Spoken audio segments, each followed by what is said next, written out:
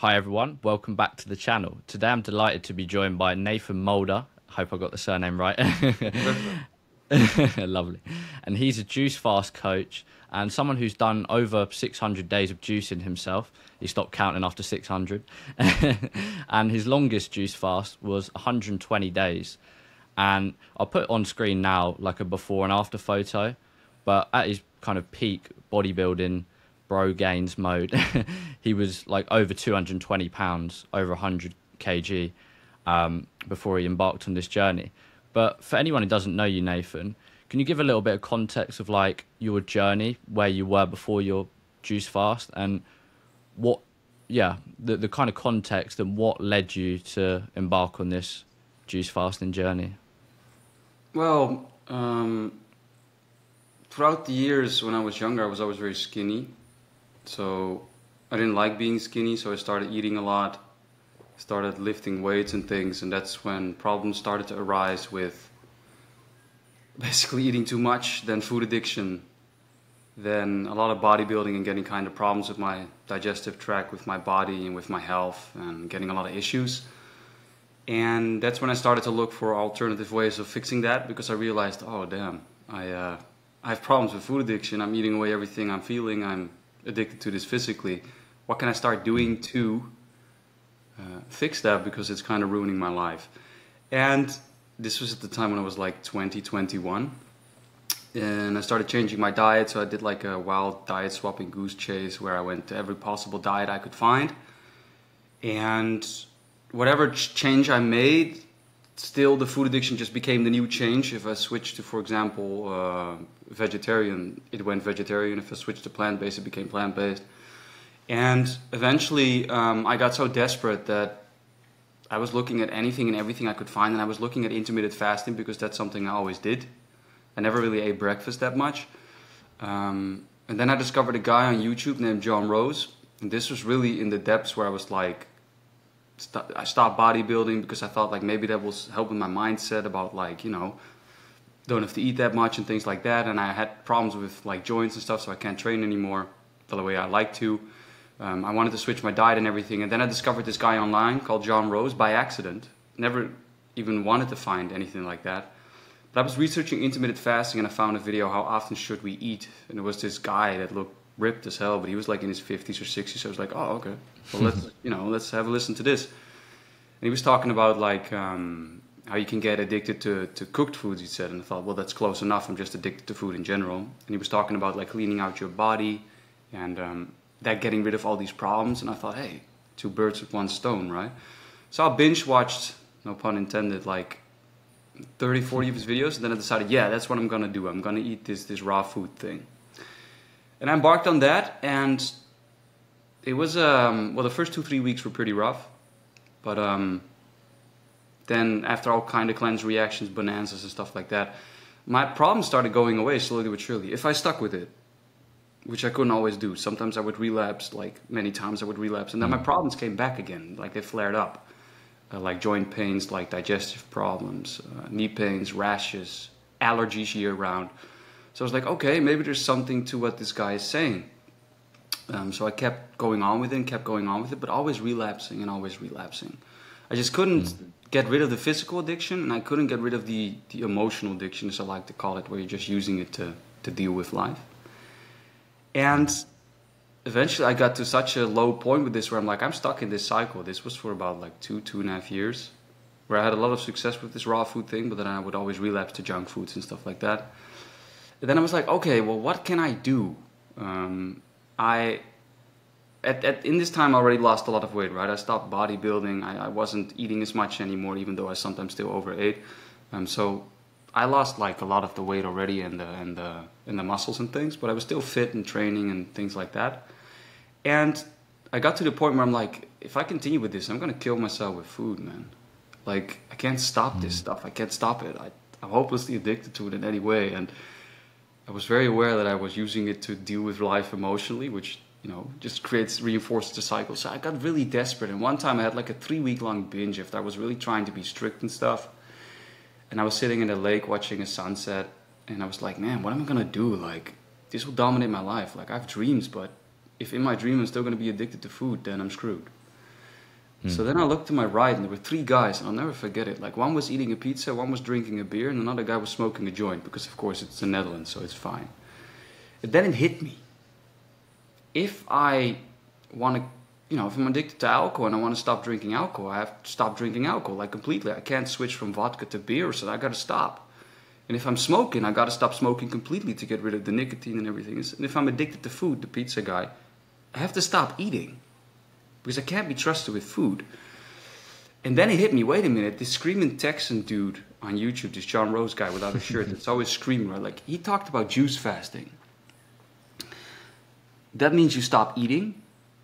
It means you physically stop eating, and then maybe I can deal with this addiction thing, and it would clean out my body. And I'm like, this is probably it. So I was contemplating, and I thought, like, yeah, this is probably it. I have to stop eating. It made sense to me. I thought this is the way to do it. So I jumped on my bicycle and drove home and researched, like, until early morning hours. And then a couple days later, I started, after I researched everything I could find. And I decided I would document it on YouTube, because I knew no one who had done this. So I thought, like, well, I'll spam the videos everywhere. Maybe people will come and support me, and I can talk to someone and get more knowledge. And that's how it started. And that was June 27th, 2019. And I had no intention of going 120 days, or I don't know, even I just thought, like, I'll just see how it goes. I thought I'll start with a week. And then after a couple of days, I had all kinds of stuff come out of me. I'm like, oh, maybe what the guy was saying is true. And then I just kept going and going and going. And at the same time, I was very aware, like, I'm dealing with this addiction, so I should be doing work about that. So I developed, like, strategies and things, and thought about, like, what will I deal with and how will I deal with it. And that's how it started, and that's how it went. And then it ended up being 120 days, which I had no inclination to do anything. That's just how it went. Yeah, amazing. And how would you know when to stop a juice fast? Because a lot of people might be curious, like, obviously you had no inclination to do 120 days, but how did you know to go that long? Well, when I did my first one, I knew almost nothing. I just found some videos online, documented as much as I could, made my own guideline, and then followed it. And what I did was something that I did with bodybuilding as well. I documented everything I did. So with bodybuilding, I would document every workout, every set, every weight, progression, how I was feeling, etc. I thought I'll apply the same thing to juicing. So that gave me a little insight about what was happening. So I documented everything, and so what I documented was how much am I drinking, and how am I feeling, emotionally, physically, how's my sleep, what's coming out of me, very important, because you got to eliminate stuff because it's in your bowels. How's my body changing? I took photos. And that gave me a lot of information, because at a certain point you'll see patterns develop and repeat. This came out of me, I felt this way before. So the next time I could see, okay, well, I'm feeling like this, last time this happened, maybe it will come out again. It did. You documented my weight and everything, like muscle mass, water percentage, like fat mass, everything.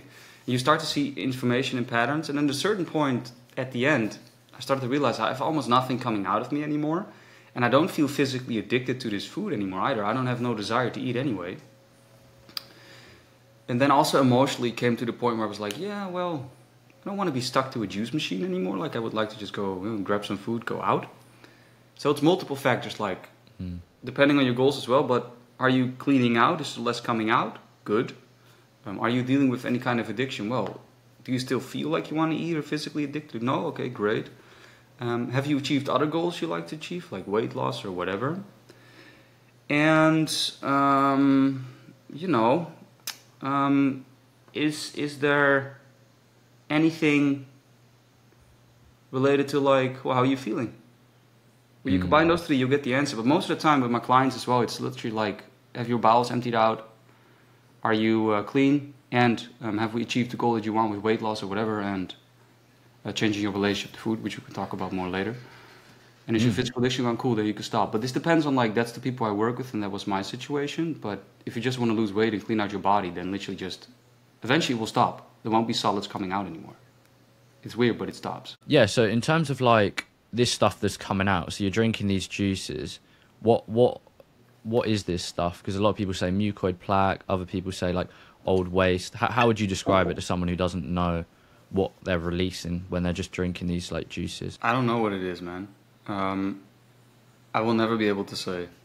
I know what came out of me. I know what comes out of my clients. I know what came out of people that I talk to.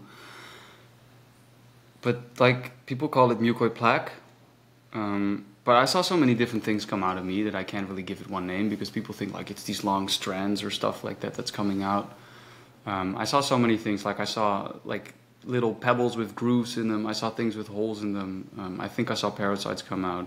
Big chunks and pieces. I had some of these little like these longer lines. I had all kinds of like rock hard things, like things that like when I worked in a supermarket when I was younger, like you had these frozen chickens in the frozen aisle, like these whole chickens. And one time we literally like they were so hard you could throw them through one of these windows of the doors. That's how hard that stuff was that came out of me after like 70 or 80 days of juicing. Like I don't know what it is. I think like uneliminated waste matter that just sticks around. It could be bacteria. It could be like fungal growth. It could be like whatever, like waste matter from the body. But it definitely isn't what you put in, the juice wise. Like I think it's like stuff from the food, but it smells so bad. It's horrible. But almost everybody has it in them, depending on how much or how big. And the surprising thing is when I work with people, like some of the women I coach are really small, like they're like 1.50 m, so like 5 foot something. They don't weigh much, like maybe 100 pounds, like 45 or 40 kg. They have like 10 kg come out of them, like 20 pounds. Wow. It's crazy. So there's a lot in there. I don't know what it is, but from what I've experienced, it's uneliminated waste matter. And I've done multiple juice fasts, of course. So the first one, all this nasty stuff came out. Then in between the first one and the second one, I did like 4 or 5 months of just experimenting with food. I ate everything under the sun just to see what it would do with my body. Like how will I feel? Will I eat 1 time a day, 2 times a day, 3 times a day? What will I do if I only eat the raw foods, so just fruits, vegetables, nuts, and seeds? What happens if I add soups and other things? What happens if I add, I don't know, anything like from meats to the dairy to breads to like pastas? Like I tried everything. And you really become very sensitive to what it's doing in your body. But what I noticed is not everything came out, which was a nightmare. Like I noticed I was gaining weight, but I didn't look like I was gaining weight. And I tried junk food too to see if I was still addicted. I wasn't, which was good news. But that was such a horrible experience. It made me feel like I was run over by a train. But I noticed like I'm gaining weight, but I don't look like I'm gaining weight. And I remember this John Rose dude said like, yeah, well, I can gain like, I don't know what he said, like 10 pounds or something, or 20 pounds. Just like that. And then he stopped gaining weight. And he said there's holes in your digestive tract. So I was like, oh, that's not nice. So I was like, well, let me do a second juice fast, see what comes out, if it's actually in there or not. I want to see if it's true, you know. So I did a second juice fast, and again I saw stuff come out, but it was fresh. And like, I could see that it was what is in these holes, because it was like these little pebbles with these grooves in it. So I realized I have diverticuli, which is like these little holes in your digestive tract where stuff can get stuck. So part of it is that too. So I juiced that out again, but this time it didn't smell or was hard or like, it was just a little formed. So then I realized, okay, there might be some truth to that. If things stuck around too long, they can form this plaque, this layer on your digestive tract that you then, flush out. Then there's also people I know that took like these enzymes that break it down, and they saw a lot of stuff come out too. So what it exactly is, I don't know, but based on my own experiences, I think it's the uneliminated waste matter that just dries up as a sponge and, it starts polluting your body. And there's mucus with it and everything, and it could come in many different shapes, like I said. And if you have the holes, you're going to plug it up with anything that takes too long to go through. So in my experience, there are foods that will definitely plug it up, and then there's foods that don't. And I'm not sure, obviously it's a little bit hypothetical, you may not know the answer, but do you feel like you can heal the digestive system, and do you feel like you can kind of repair those holes naturally? I suppose so, yeah, I suppose. I have no idea how telling unless you do a colonoscopy, but it could also be in your small intestines. But supposedly, according to the John Rose guy, you can. And the way he tested it, I believe he didn't eat. That's his theory, right? That you eat cooked food and that damages your body. And then that creates these holes too, and then it sticks around because it digests too slow. It moves through you really slowly because it's dehydrated. And he didn't eat cooked food for like, I think, 11 years, and then he tried it again, and he didn't gain weight. I don't know. I don't know. For me, like, I know which foods will stick around and are not good. And I know which ones can digest fine, and it's also trial and error. Have they healed? I don't know. Maybe, maybe not. Mm-hmm. I suppose so. Suppose so. Yeah, I would logically think so, but who knows, I guess. In terms of like absorption, do you see just with people you work with and other like stories and in yourself, like have you noticed better like absorption, like you need less calories to maybe maintain your weight, or yeah, do you feel like the juicing can help with that? Yeah, I have. Well, what I've noticed with juicing itself is that in the beginning, when I did my first one, I drank a lot of juice, like a lot, to flush things out, but also get the calories and the nutrients in. And that's an important thing I tell everyone. Like, you don't want to drink too little. You want to drink enough so you get nutrients and calories. Otherwise, you're not going to feel good. You don't have the energy. You can't focus. You're going to get cleanser reactions. You're going to get cravings, which will make you give up. And you're going to lose muscle, which you don't want. So you want to stimulate your muscle and get everything in so that your body doesn't purge it. So I drank a lot and a lot. And as my juice fast went, I noticed I didn't need as much anymore to feel the same goodness, if you will. So I noticed I needed on average like 200-300 calories less. I was like, oh, that's interesting. Then after my juice fast, and this is the mindfuck most people go in, like after your juice fast, you have these memories of how much to eat and how much you should eat and how often and stuff. And you have to rediscover that because you haven't eaten in a couple months if you do a long one. And your body's clean out, so you don't need as much. Because like it's like, you know, throwing shit at a wall, like eventually something will stick and it keeps sticking and sticking. But just imagine if the wall has all kinds of holes and it could just absorb it easily without something blocking it. So I noticed I needed less food, definitely like less calories. If I started working out again much more, then I would need a bit more. I also did experiments where I tried like eating like 3,000, 3,500 calories on raw foods and do nothing. I wasn't really gaining that much weight, so there's that. But I noticed with my clients too, they need less. But there's also the pitfall where people start thinking like, well, I need way less, which then becomes too less. So you have to find your balance with it. And in the beginning, your body needs to rebuild gut flora too. So like the microbiome and everything to digest things again, because it hasn't done that in months. So that also means that you can handle less food before you might get bloated or things like that, because it needs to get used to that. But in general, yeah, you need less. Especially if you don't work out, you need way less. But you still need to make sure you get everything you need. And keep in mind that no matter what diet you eat, our soil isn't the best quality. So anywhere in the world, so it isn't as nutritious as you think it is, unless maybe you grow it yourself. I don't know.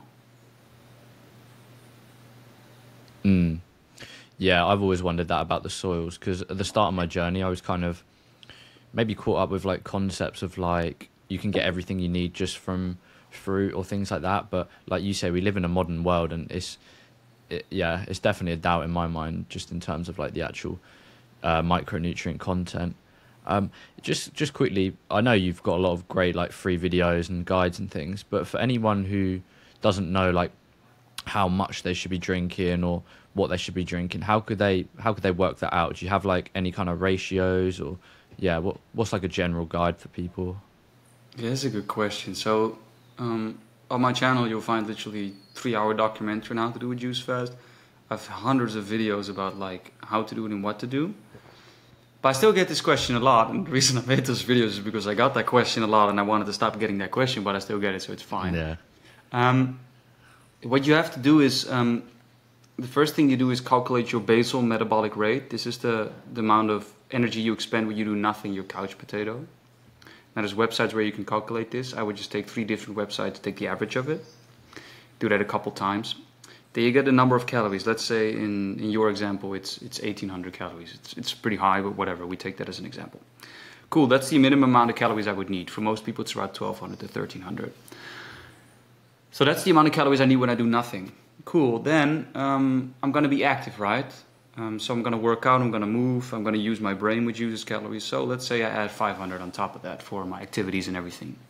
Let's say a couple days I, work out more, and then I'll up it. So it's based on your activities as well. So you're usually going to look at 1,800 to 2,000 calories for women and about 2,000 to 2,500 for men. Depending on what you do, right, can differ. Cool, okay, well, how much juice do I need to drink? Well, you need to cover those calories. And that's very important. So then you're going to look at like juices. Okay, well, orange juice is 450 calories or 400 for a liter, 32 ounce. Watermelon is about 280 to 300. Okay, cool. Carrot is about 350 to 400. Apple is about 350 to 400. Pineapple's about 400, grapes is 600. This way you can start thinking, okay, that's the amount of calories. Calories isn't everything, I also need nutrients. So the ratio I always recommend is drink about 4 to 6 liters, 5 to 6 quarts. But people then get confused. Okay, well, I drink that amount of cucumber juice. Well, there's nothing in there. So always what I recommend my clients is about 70 to 75% fruit juice, and then you mix vegetables in. So A, you don't taste them, which is nice because I'm not the biggest fan of vegetable juice. And then B, you get the calories and the nutrients at the same time. And then you drink 5 or 6 of those, and you can make it as exotic as you want. Then you're good. You get your calories and your nutrients. And that way you're covering everything you need. So you feel good, you have energy, you can focus. When you drink more, you clean out more of the body, you rehydrate it more, you're addressing nutritional deficiencies. And at the same time, you're making sure your muscle mass is safe because you're getting all the calories and the nutrients so your body doesn't have to purge that. And I just did a free training online and I put it on YouTube as well about losing weight. Most people limit their calories and nutrients and then they're not really losing the weight they want, they're losing their muscle. And then a very important thing also is take some supplements. Because almost everyone is deficient, depending, no matter what diet you eat. So take some things. There's certain things you can't get from juices. So you could take a multivitamin, you could take a couple things, but the ones I would recommend is definitely B12, K2, zinc, iodine, magnesium, K2. While you're at it, DHA, EPA, so the omega-6 and 3. Mm-hmm. And then you're good, and then you can also take a tablespoon of hemp oil or flaxseed oil or Priya oil. That will get you some fats too, and then you're usually good. And then you can just gauge on like how you're feeling. Okay, I feel I need more energy. Cool, I'll up my juices. I feel good. I'm good. Some guys can drink more juice usually than women. But I've had women who drank like 8 to 10 liters of juice just like guys. But most of the time, women get like 3 or 4 sometimes. And then I'm like, well, you maybe need a little bit more, but also listen to your body, right? If it says go to McDonald's, don't listen to it. But if it's like, I don't want to drink that much juice, then maybe you can listen to it, you know? Yeah, I think that's very in-depth. I think you covered a lot of bases there. And supplements, that's definitely something I've changed my opinion on and, over the past year. And it's like probably one of the hottest topics, like in the health space. How do you... Let's start with like B12. What would you? Obviously, this isn't medical advice or anything like that. Disclaimer. Yeah. For B12, what would you recommend? Because I've heard like methylcobalamin, but I know some people also say like the sublingual, kind of under the tongue or injections. What are your thoughts on B12?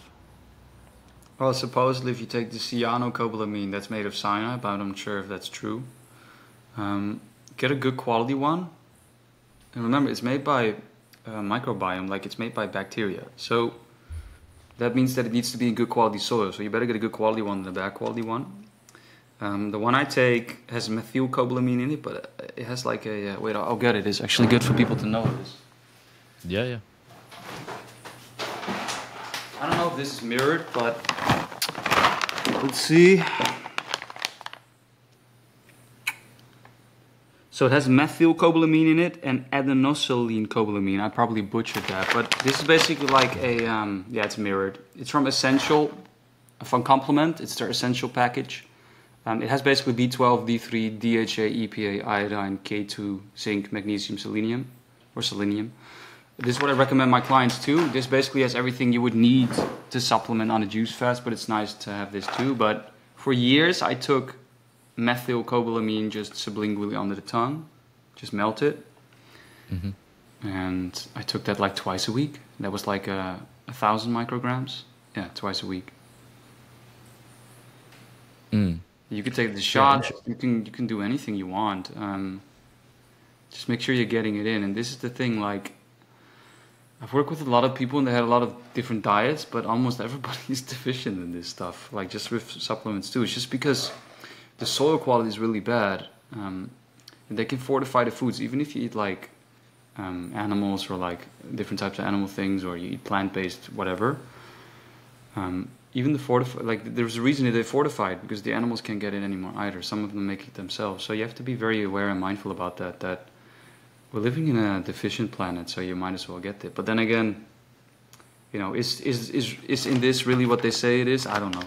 I'm not a lab, so it's always guessing, but better be safe than sorry, right?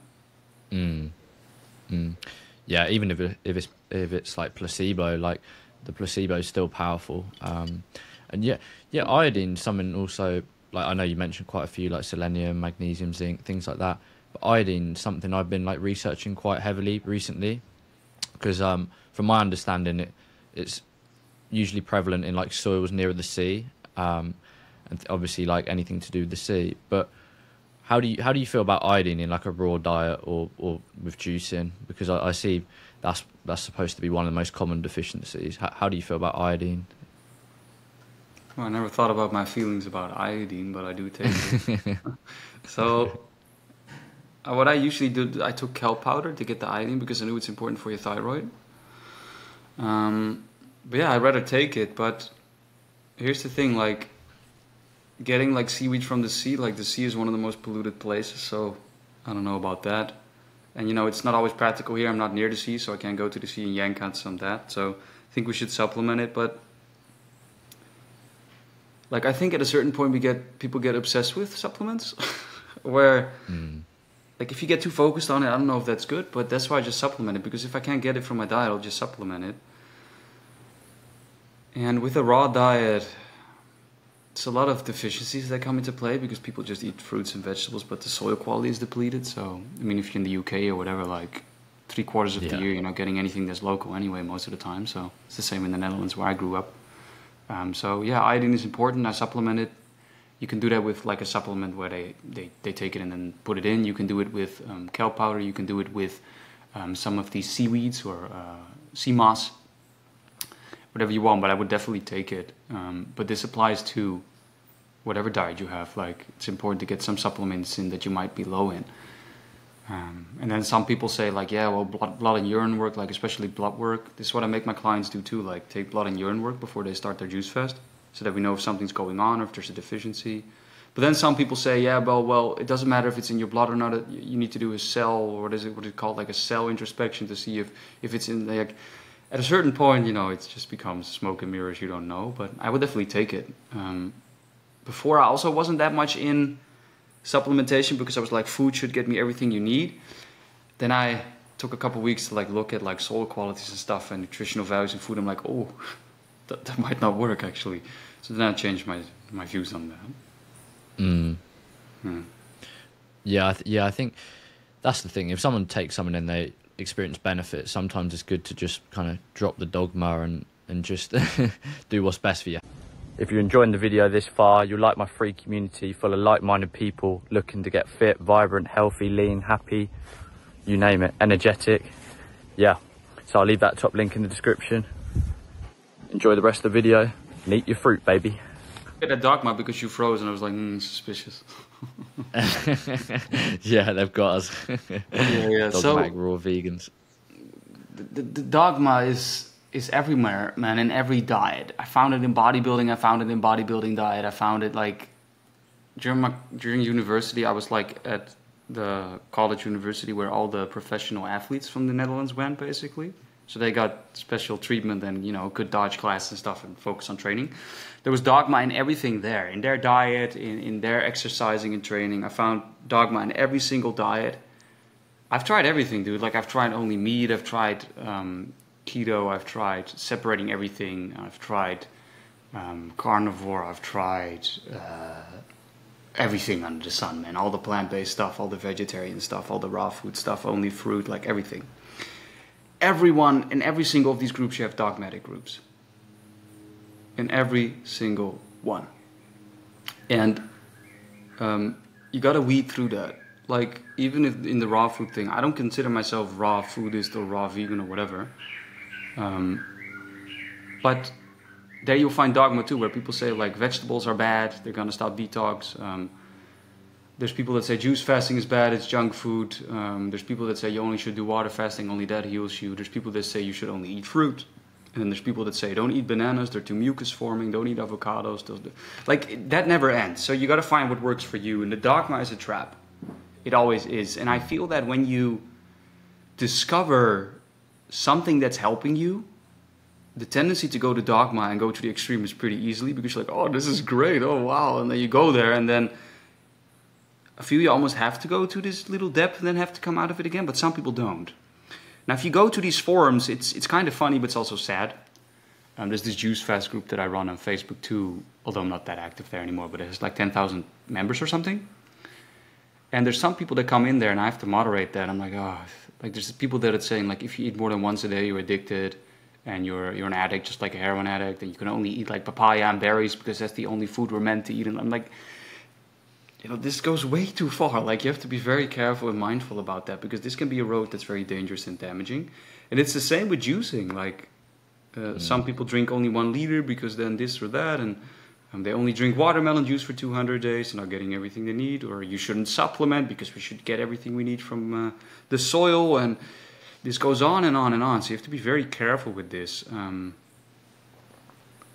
have to find what works for you, and don't get dogmatic, because you know, it's not necessarily that a diet is bad or whatever lifestyle you have, but if it becomes dogmatic, it goes to a corner where, you know, you're not going to have a good time. That's the thing. I think people forget to have fun on the journey. They forget to like enjoy life. They get caught up in like a belief system or these kind of groupthink, and you just you forget why you're even doing it. It's just clinging to an identity. It happened to me with the raw food thing. Like, for me, that was my ticket out of like physical problems and maybe even food addiction. So I became the biggest raw vegan advocate ever, making videos about it, like being the typical internet keyboard warrior. And you know, was that me? No. But was that what I needed to do and be to probably get out of it? Maybe. And then with juice fasting too, I became a juice fast warrior, and I still stand by juice fasting. I think it's a great tool, but you know, it's a tool. It's not for everyone maybe, and it's not going to save the world per se, like some people say. It's just something you use. And now I just rather enjoy my life, have a good time, have experiences, including with food, and you know, live my life and let that be. But it was the same with bodybuilding. Bodybuilding became my identity too.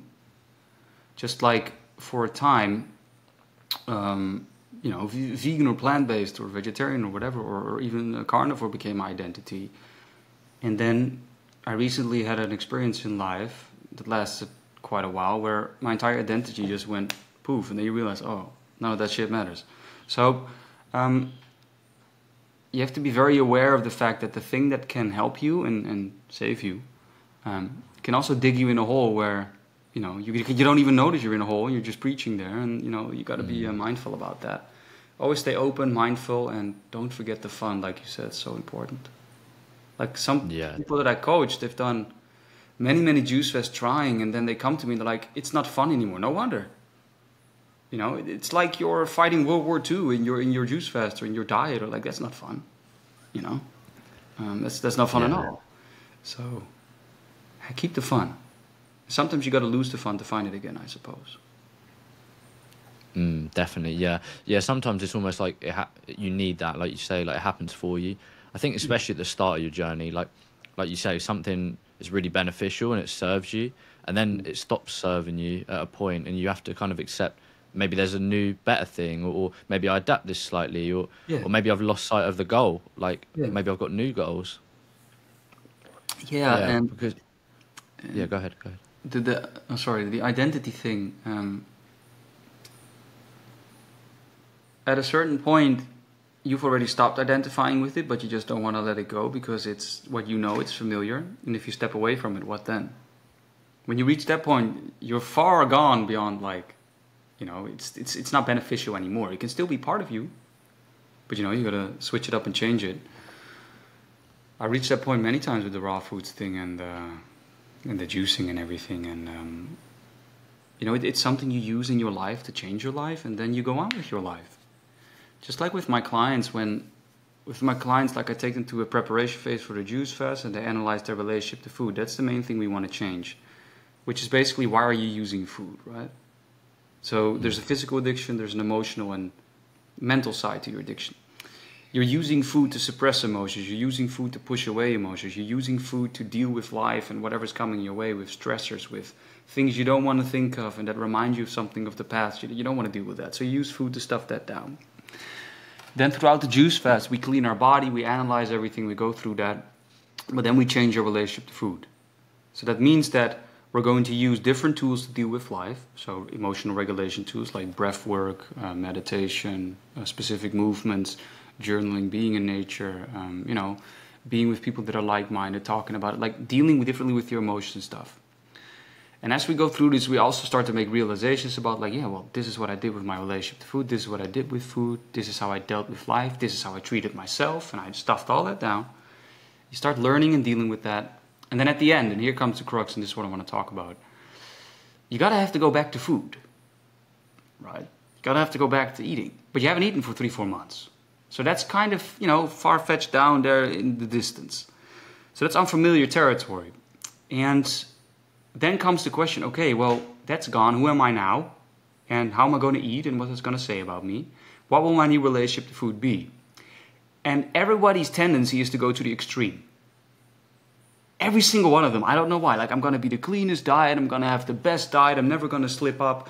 I'm never going to, it's going to be military precision. Like, I'm like, no. That's not fun. You're going to create an eating disorder straight out of the gate. So think about it like, now that's all gone. Like, who are you? What do you want to be? Okay, cool. What do you want to do in life? Great. How's your diet going to support you? And how is your social environment going to be incorporated in that? How are you going to have fun? How is this going to be social? Because food is social. You want to be social with it. How are you going to make sure that it basically not only hits and respects you on a physical, but also an emotional side? How are you going to make it, worth living? How are you going to incorporate? Because it's going to be part of your life for the next 50, 60 years, right? Most people I coach are like 20, 30, some a little older. And then they start to realize, damn, yeah, never thought about it that way.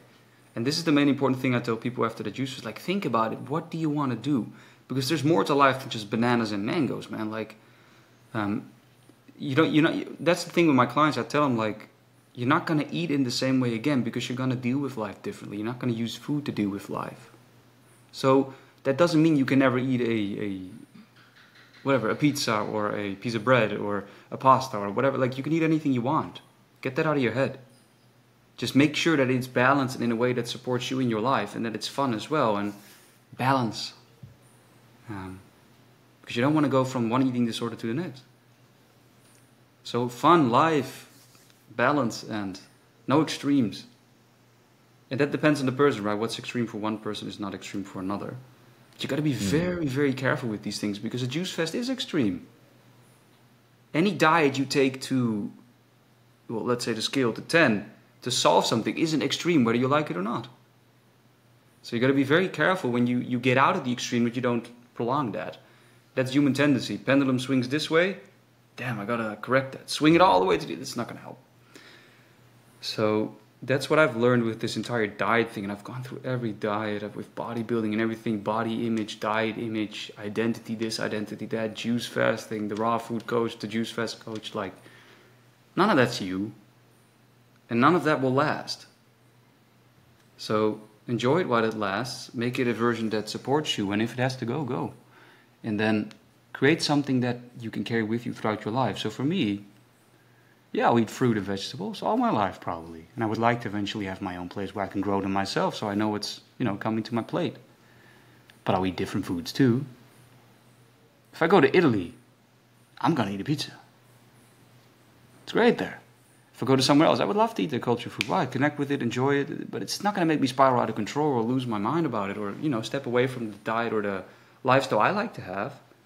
But I can include it there. And this is what I eventually realized. The raw food label, the raw vegan label was just a trap for me, a box, a invisible cage.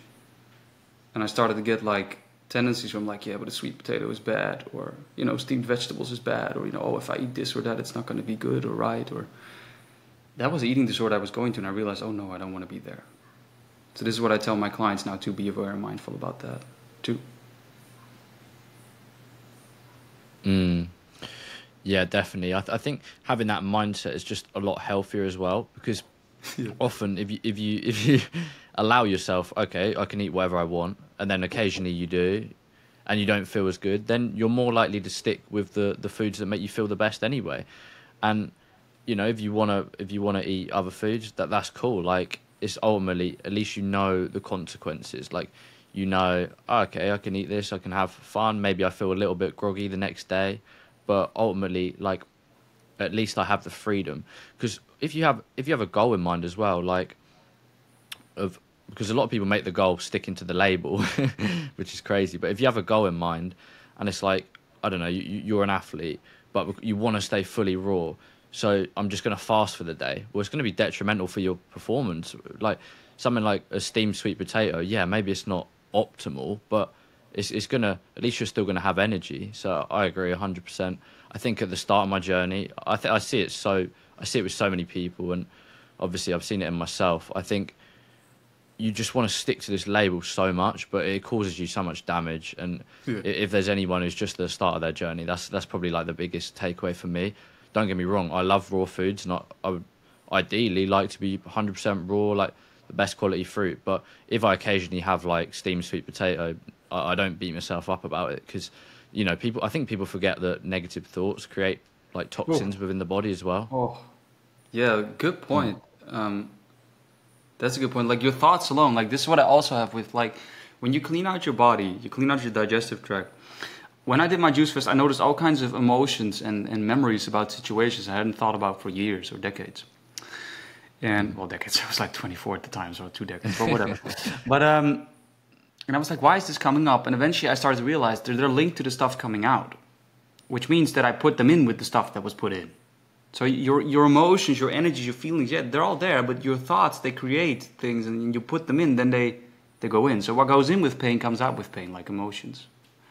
What you put in with your food, and that's attached to it. So if you're eating anxiously or emotionally, like, that's going to be stored in there. It's going to go in. And if it doesn't come out, then it's going to come out when you cleanse it, then it's going to come out with these emotions and feelings. So what you said about, like, yeah, sweet potato is not ideal, or it's not going to be, like, that mindset alone is crazy to think about. Like, as a human, you're going to die. You're not going to escape that. One day your body dies, you go on, wherever that is. Everybody has a different view on that.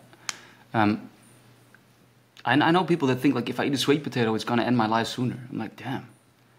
That's an eating disorder, dude. That's crazy. Like, sure, if it doesn't digest well, you don't feel fine with it, fine. But if you're, like, thinking about the sweet potato at the time you're eating it, like, oh my God, this is not going to... Just think about that. Like, be aware of that. That's crazy. Just like if you eat... Like, if you only eat raw foods and you never eat cooked food, and then you're going to eat it once in a while, yeah, of course, you're not going to feel great because your body's not used to digesting it. That's obviously. So it's going to feel heavier, stuff like this. But if you eat it consistently every now and then, like, you're not going to feel that way anymore. You get used to it. But just be aware. Everybody that's listening to this or watching this, I don't know how many people will, but be aware of what you're thinking about it. Like, if you're eating something, you're thinking like, oh my God, this is bad for me. Oh, I shouldn't eat this. Oh my God, no, this is gonna digest bad. Like, if you feel that, it's gonna happen probably. But at the same time, that's not healthy. Sure, you shouldn't eat garbage and junk food or whatever. That's probably not good for you. But like think about how you think about food. Like, I've known people that were literally afraid of a sweet potato, or afraid of quinoa, or afraid of a pizza or whatever. I'm like, that's not healthy, man. Like, I'm gonna say this straight up. Like, I've told this to my clients too. Like, it's going to be healthier for you to every now and then eat a pizza than if you see one to get anxious and stress about it, or if you take a bite of it and then, you know, you're going to worry about it and think it's bad or whatever. That's going to be worse than actually eating it and feeling fine, and, you know, you're going to eat it once every blue moon or every week. It's such a different mindset. And that's the thing I see in the raw food community, and, like, I don't like calling it that anyway, but this corner of diet land where people eat this way is like, there's so many eating disorders. But then if you look at any diet corner, you have them everywhere. So, you know, just be a little more free, be a little bit more loose, be a little bit more okay. Like, I, for example, like to eat many things, but I always feel better with a big base of, like, fruits, vegetables, smoothies, things like that. But all the other stuff I still eat to it. And I'm still open to eating all kinds of things, like, you know, it doesn't matter to me that much. But this is a point where you eventually might get to, you're not. What you also have to be very aware of is all these gurus online how much can you trust them? You don't know what they do in their free time, right?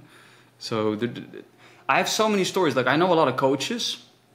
I'm not going to name names, but I know a lot of coaches that show a specific image online, but I know what they do in real life. I met them.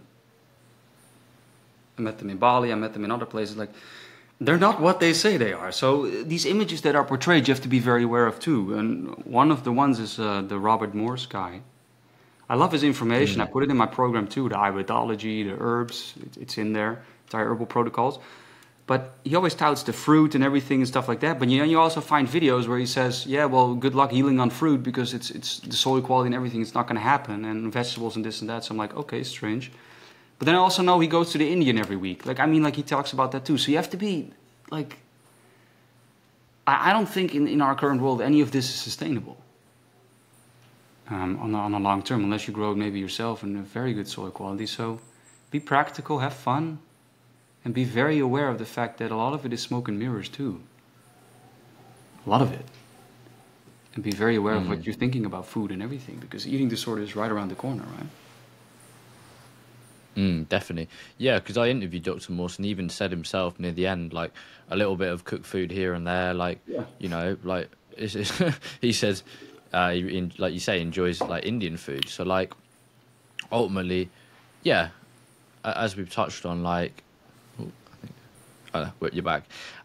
Yeah, as like we've touched on, like, you know, the raw foods, the juicing, it's going to cleanse you. But like you say, I think that mindset is really, really harmful. Like, I was there, and I fixated so much on diet. I think when you don't have other goals and diet is just the only goal, it just becomes like an overcoming kind of over-consuming identity, and it's difficult because you're told like niche down.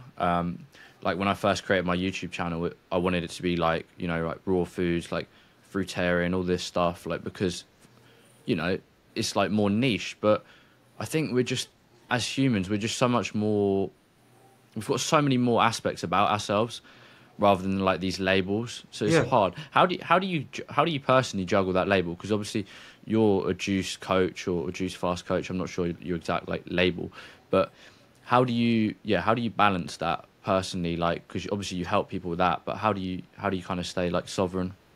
Yeah, I get your feeling, man. I totally get it. It's funny that you say niche down and everything, and then that's what I talked about, like the invisible cage, right? You might have felt yourself in there too. I have to make this contact because that's the audience and blah blah blah. I don't know. I don't know. Like, I've gone through such a change myself personally that I don't really know what the identity is now, and I realize that identity is fluid anyway. It comes and goes.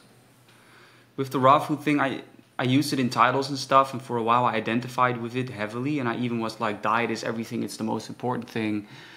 And as my journey in life progressed and has progressed now, and I went through some stuff, I realized diet is just a little part, but there's so much more. Like you said, we are so much more.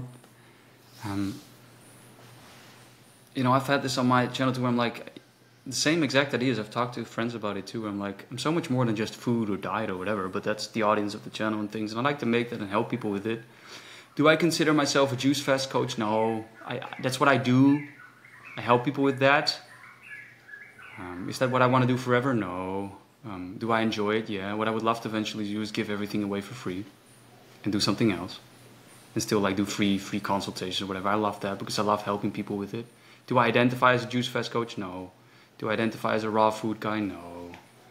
It's just something that I eat. So it's hard to say that, you know, like, I think through life we all go through this where we tie so much to an identity and a way of life, and this is how I live and this is who I am. And then when life, you know, kicks the feet out under you and it all falls away, then you're like, now what? And that's what I've gone through. I'm still finding that and seeing that and realizing that you can give yourself an identity, but that's not really who you are. Because if that disappears, you're still here. Like, if you change your name, that's your label, right? That's your identity, Nathan, Dylan. If you change your name, you're still here, name's changed. So identity, label changed. If you, I I don't know, become an American citizen. You're suddenly an American, but it's just an identity. Like, there's so much more behind life and who you are than you think, behind your diet, behind everything. So I just can't identify with these things anymore. Like, and I still get triggered by people like commenting on some of the older videos where I eat like potatoes and that's not raw. And I'm like, no, you moron, it's not. That's obviously the case. Why are you even commenting this? Why? Because they're identifying with it. Like, they see everything else as evil. And I know I've been there. And the same with like anything, right? Like in life, it's as soon as you start identifying with it, it starts ruling your life. And I think that's a lesson that you need to learn in many areas of life, and diet is one of the easiest ways to learn it. Or a business, or being online on social media. Because on social media, you cannot escape the fact, you might have experienced this yourself, where you become the image. Like, if I look at some of my old videos, I'm like, who's that? I don't fucking know. Like, who's that? It changed so much. I don't even know who it is. And I realized, like, I was portraying the raw food, raw vegan guy, when to my heart, I already knew, like, it's not who I am. You know, it's not who I want to be or what my life is about, but this is my way to reaching people that I can help, so I'll do that. And that's still the case with juice fasting. Like, I know so much about it, I can help people with it, and that's my main goal. I want to help people with it. And that means making some things that I've beaten that horse dead many times now. I've made the same stuff. But it helps people. I still get the same questions, so I feel like, yeah, I want to help people with it, but I don't consider myself a juice fast coach or a raw foodist or this or that. Like, no, not really. I don't consider myself a YouTuber or anything, really.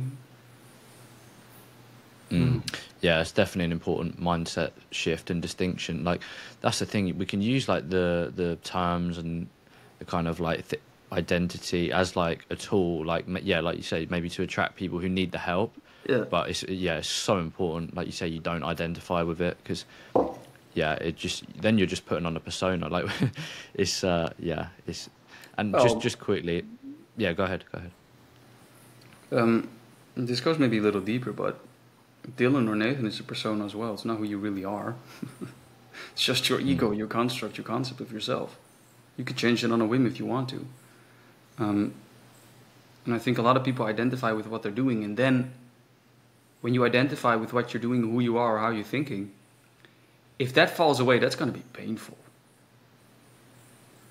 Like, I remember when I decided I'm not going to do that many juice fasts anymore, because this became a way of life too, right? I ended up doing so many juice fasts and experimenting, and I had fun with it, that at a certain point I realized I'm always doing juice fasting just to clean out and clean out and clean out. So I was like, oh no, I don't want to do that anymore. But I found it really hard to stop that because I identify with that, you know? Like, I was like, yeah, but I have to clean out and I have to be clean and I have to be this example and I have to be that. And it was pretty painful to let that go. And then also with the raw food thing where I was like, well, you know, is that Nathan? Is that really who I am? Is that really? No, it's not. So I got to let that go. That was painful too because it's a part of me. It's something that I thought I was or who I was. I had to let that go and then discover more about me. Same with being a juice fast coach. I had to let that go for a while too because yes, that's what I do, but it's not who I am. Just like with YouTube, I had periods where I didn't upload for a year or so. Just didn't know what to make anymore because I made everything. And it was painful to let that go too. So as soon as you start too much identifying with it and too much being in one camp, it's going to be extremely painful to get out. Because you're going to kill a part of yourself, so to speak. So for everyone out there, be aware that if you are going to identify with a lifestyle or with anything to such a degree that it becomes you, there will be a moment where it won't be you anymore and you have to get rid of it or change it or whatever. And that's going to be quite a hassle and painful. Not to scare anyone because it can be beneficial, but just be mindful about it, you know, about this identity thing. Because it can all 100%. Be gone like that. Yeah, and like you say, it's so painful because I remember, like, you know, when I wanted to be just fruit, like fruitarian, and but then like you almost get supported. Like, people are like, way to go, keep going. Obviously, you get haters and that.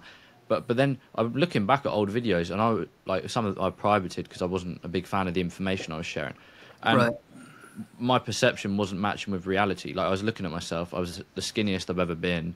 Stopped playing sports, things like that, just to kind of sit around and meditate all day, which is cool. But I, yeah, and it was just this, because I was living in the UK and I couldn't get like, I don't know, 3,000 calories of fruit or 4,000 calories because I was playing football, things like that. I'd actually stop playing football or like stop doing something I enjoyed just to stick to the identity. And it sounds so silly, like saying it now, but there's, I see it even with just people in my like community, things like that, just people I interact with, like they almost forget about life's other passions and things they're into just to stick to this identity. And if it means I have to have a sweet potato so I can fuel my body and still have energy, like, yeah, I'm going to choose that all day until you know, I can maybe get the jackfruits and things that maybe might make me feel a little bit better. But yeah, Yeah, that's a good point you make, man. Sacrificing yourself for an identity or an image or a perception of what you should do. And the problem here is, maybe you've experienced this yourself, this is what I experienced, is I started for a while because I wanted to use the raw foods and everything to get rid of food addiction, heal my body and whatnot. I started like rationalizing why I should do that and why I shouldn't do all the other things. Even though there might be things I enjoy, or they would actually be the rational choice or the logical choice. I started not looking at that and only looking at what would conform to the thing that I was doing. And then you become dogmatic and you ignore anything else. You're just in your own little world, which is fine for sometimes. But what I also did, I've been to, like, I'm in Costa Rica now, but I lived in Spain, I've lived in Bali for quite a bit. I've been to Mexico. Like, I've access to really good quality fruit, but even then, just fruit is not enough. It's boring to me. At least it's boring to me. Like, I can't eat that all day. Although there's really good, tasty fruit out there. And the best fruit for some reason I had in Spain, straight off the trees and stuff. But even then, it's not everything you would need. Even if you eat a lot of calories, there's not everything in you need, and it's just boring. And I would love to go to a restaurant every now and then, even if it's raw or whatever, or this or that. So remember that, and I'm talking to a previous version of myself, but also to other people, is that your lifestyle is something it's part of your life. It should enrich your life. It should make your life better, more fun, create wonderful opportunities, be social and everything. If it becomes something that's so limited, so limiting, and puts you in such a little box that there's nothing room for you but for you and your bananas, then we got a problem, dude. And that problem, whether you like it or not, it's not the bananas, or it's you. And only you can fix it. And when you start working through this and getting out of it, you feel guilty, like, oh, I ate a sweet potato. Oh no, I did this, but you have to work through that, I suppose. But yeah, the diet identity is very, very strong. And even the word diet, right? Like just lifestyle in general. Lifestyle is a pretty positive word, but the way people use it. But just use it to enhance your life, not to... And it can enhance your life to certain degrees, but then it becomes detrimental. So like we talked about before, the balance, right? The balance.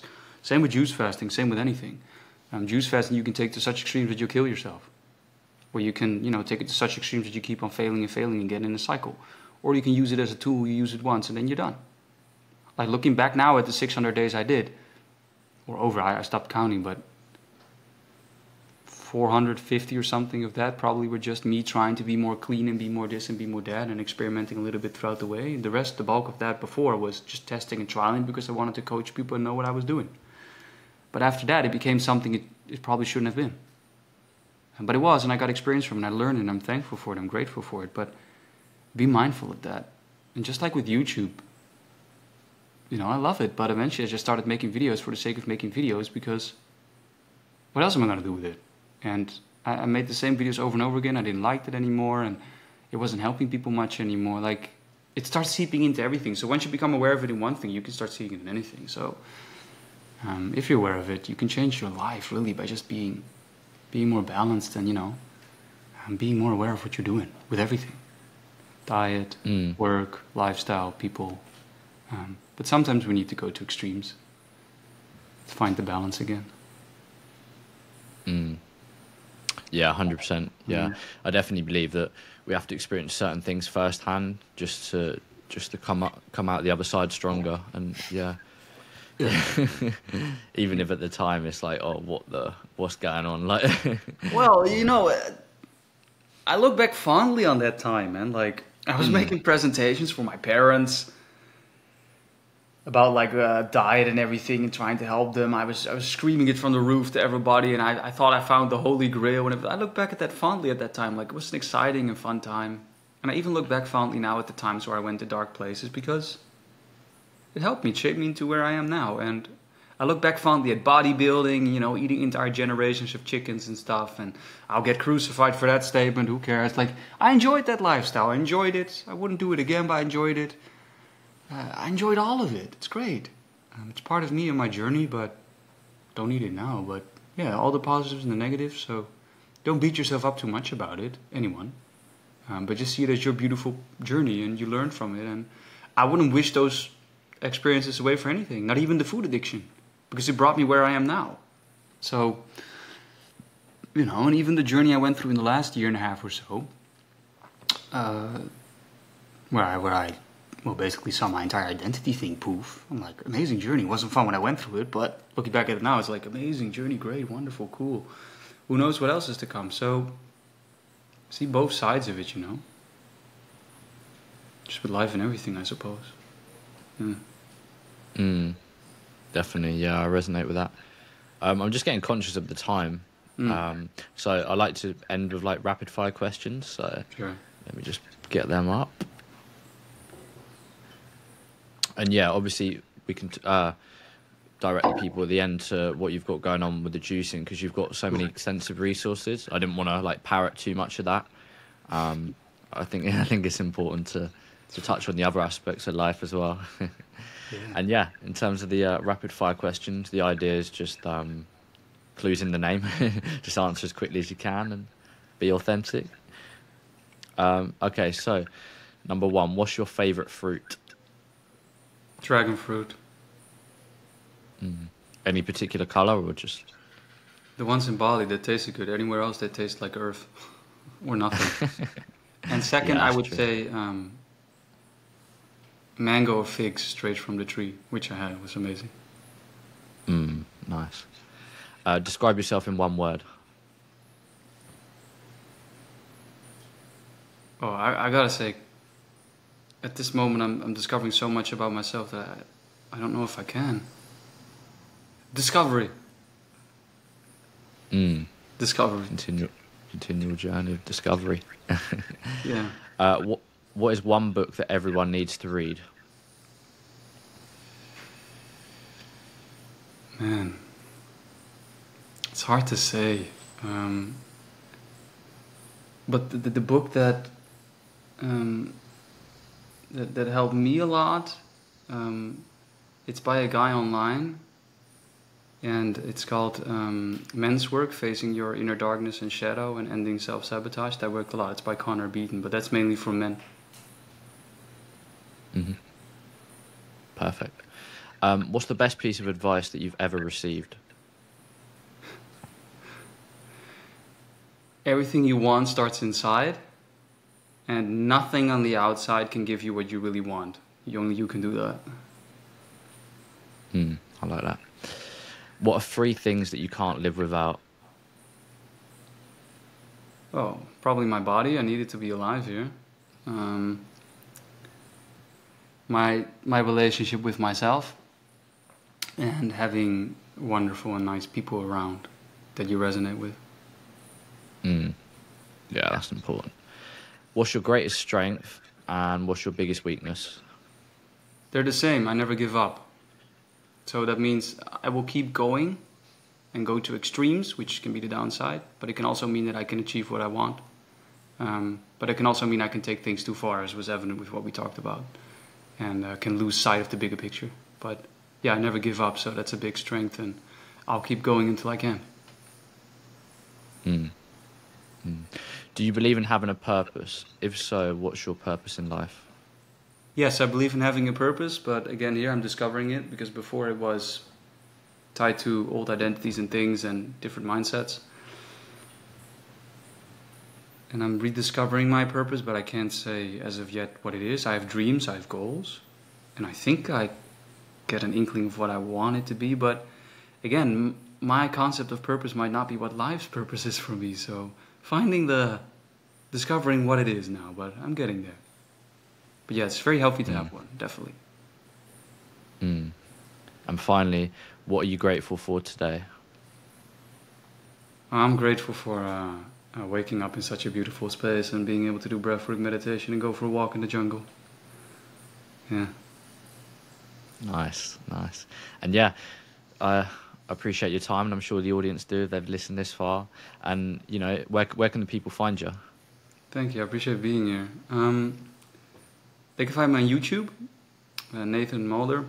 I have all kinds of resources on juice fasting, raw foods, free resources too that you can download. I have a masterclass you can find there too about how to break food addiction by doing a juice fast. I'm on Instagram too, but I'm not active there. I'm not doing anything with that. So there's that. I give live trainings every now and then, once every couple of weeks, where you can join and ask questions too. You can always reach out. And yeah, if you want to do a juice fast, you like to do that in group format, not alone, and you're dealing with food addiction, you want to break that, you've done a million of them, you want to do it once and for all, then my program's open too. You'll do that together with people who are all doing it at the same time. And then we change this relationship to food as well. And create that new one at the end that's not about dogma, but about balance. So that's basically all I'm doing and where you can find me. Amazing. Sounds good. I'm sure there'll be plenty of people who, yeah, just want that kind of group accountability. And yeah, I think life's just meant to be experienced with others. So yeah, I'm sure that'll resonate. It is. It is. It's cool. Sometimes you experience it alone, but yeah, life alone is nice, but you kind of still do need people. So it's that's the best thing about doing anything together. Like, you're not alone. You can relate to people. You can connect with people. Then the best thing is to do it with people that are on the same mindset, because they don't want you to fail, because they know what it would mean if they fail. So they can really relate. They're compassionate, and you create this unit together where you want to succeed together. So they're gonna hold you accountable and everything. It's one of the most beautiful things. I personally joined, for example, a men's group, and just being in a group with people, it's really is amazing. It adds something to it. So if you're gonna do anything, change or something, if you want to do one-on-one with anyone, not just me or something, do it. But if you feel like I would love to do it together with people, go for it. It's an amazing experience. Great message. And yeah, I think we'll end there. I appreciate everyone listening this far, and I appreciate your time. It's been a great conversation. Thank you, Dylan. You're a great interviewer. Thank you for your Thank you. interview. Thank you for your time. Thanks. Peace and love, everyone.